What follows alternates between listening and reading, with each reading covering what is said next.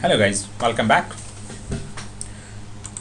Today we'll learn how to set IP address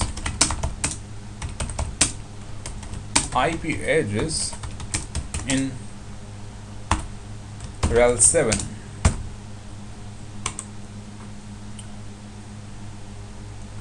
So like this is my VMware machine. Okay, now I'm just logging here with Redhat and root. Okay, so in this machine I want to check. See, now you can see the LAN card also changed in Redhat 6.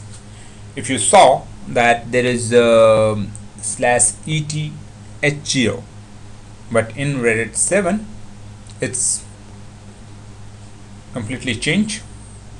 So now if you run the command setup, there is no command setup as Redhat 6, so we can set up according to that.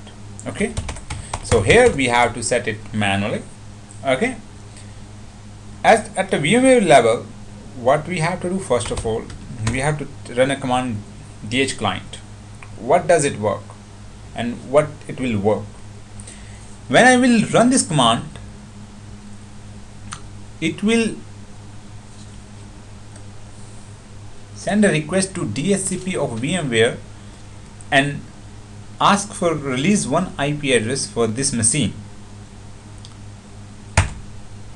I just run this. Now I can check again. Then you can see I have a new IP address. It's a 10.96.10.13, but it is a global IP, right? You can see it's a global dynamic. Dynamic stands for DHCP. That's mean when my system will be reboot, DHCP will assign a new IP address of my machine, which I don't want. I have to set a static IP. I have a VMware, so I use a DHCP client. If you are using a physical machine, right, and there you have already a IP address, whatever you want to assign. For example, in your company, like your management team, they will provide you like this is the IP address which you have to assign on this particular VM, particular machine. So you have to just follow these steps. Just go cd etc sysconf network -scripts. Okay, ls. Here you can see there is a file. This, yeah, you can see here all this configuration.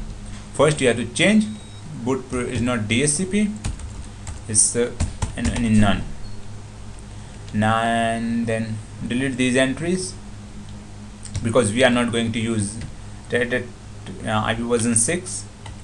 1 2 3 4 5 6. Okay, you can keep UID. On boot would be yes. Then IP ADDR adder 0. You can set this 192.168.10.130 net mask. You can use here prefix. In Redhat 7 we use a prefix instead of net mask, like 24. gateway equal to 192.168.10.1. just save the file. wq, let me show you. You can see here now I press shift com wq and press shift 1. Okay, you can save file with like this, and you can only use X also, right? So try to make a habit like wq save file. Okay, now let me check. configuration file. You can see there is my configuration file. This is my LAN card. I have to just down it so that it can read new configuration file. 167 4 times 7 2 3 4 4 times 7. Not it's 2 and 2 4 times 7 and 3 6. Yeah, LAN card is disabled. Let me check once. You can see here. Okay, LAN card is disabled. You cannot see IP address here. Now what we have to do now, just use up. Yeah, your IP address is up. Now you can see there is no dynamic, so it stands mean your system is using a static IP. Okay, now you can ping it 10.192.168.10.1. it's pinging its default gateway. Now you can access this this IP address out of your VM. Let me use my PuTTY software.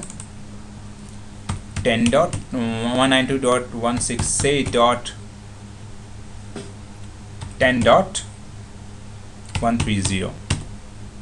Wow, I can access it. PuTTY Redhat. Oh, password is wrong. Great, congratulations, you have set our IP address successfully. Thanks to watch this video. If you find this video helpful, please subscribe our channel Technical Tech. See you in the next video, guys.